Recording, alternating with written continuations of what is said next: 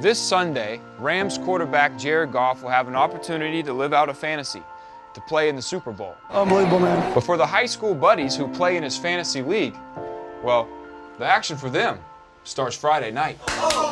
Whoa, fly! Let's go! Oh! No! Let the boys play! Baby. Let the boys play! If you told me Jared had the ball with a minute 40, Yeah, buddy. This is it.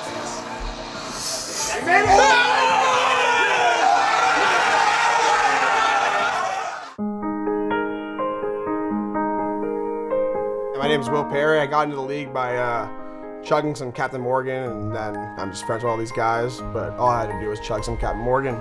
Pretty fun. That's all I had to do. So I'm Ryan Brown. I'm in the league because I'm from North Novato.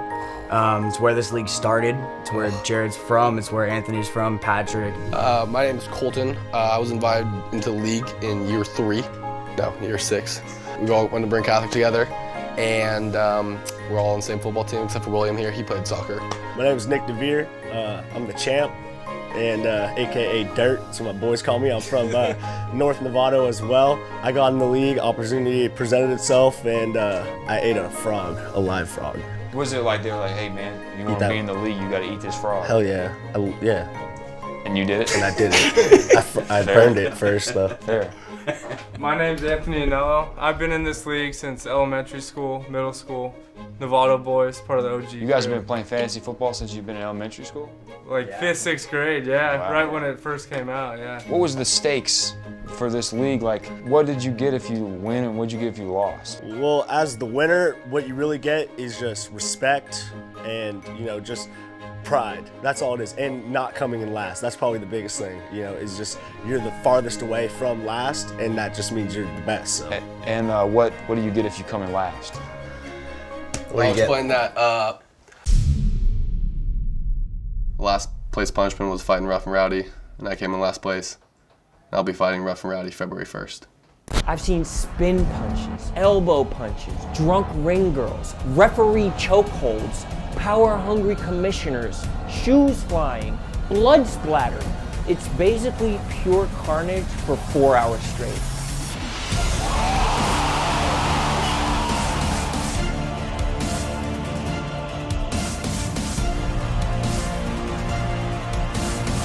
Honestly, dude, my team wasn't even that bad. Like, I had a good start.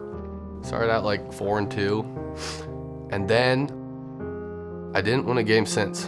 I never saw Colton slide into the bottom. I just didn't pay attention to the losers bracket. And Colton was in the losers bracket? Colton was in the losers bracket. You know, I was actively trading, you know, trying to make my team better. I was up by 0.1. Game was over. Russell Wilson took 2 knees, 1 knee tied, 2nd knee, game over. I just felt like, you know, God probably just wanted me to do this, you know? Who had the #1 overall pick? Any of you guys? And who'd you take? Todd Gurley. You didn't take Jared? No, Todd was, he was just kind of sitting there. The realistic league, we want to take the best players in fantasy first. Yeah. What do people not know about Colton?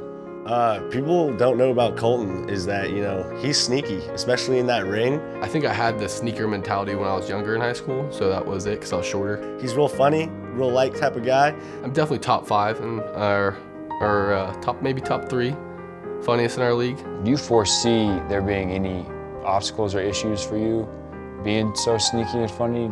Could that encumber you in any way? Do you think that there might be opportunity for you to make a sneaky joke?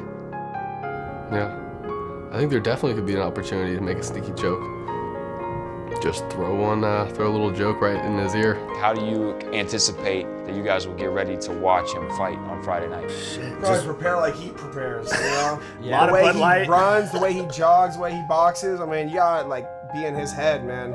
You know he's gonna come up with the worst of circumstances. You gotta be ready to just, you know, be with him when it matters. He's got nothing to worry about. You know, there's no one out there in the world that can take down Colton. Colton's strongest man alive. You know, he's not afraid to show it. You ever been in a fight before? No. Oh, shit. So the Rams are gonna be playing on Sunday night. Yep.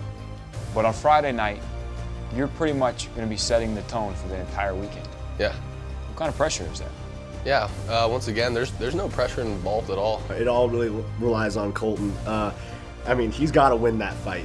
think it'll be a lot easier for the Rams to win if Colton gets a W, because then it just takes a lot of pressure off the whole organization. Now that the Rams won, I have some things to show them for the fight. They'll get them ready mentally, physically too, mostly spiritually. So there's absolutely no way that you can separate the Super Bowl from your appearance in Rough N Rowdy. They seem like one and the same to me. Yeah, the stars align at the same moment for me to go down to Atlanta, Georgia, and fight in this, and while at the same time he's down there the same weekend fighting for a Super Bowl. And I'm not going all the way there to lose. It's going to be a good experience for both of us.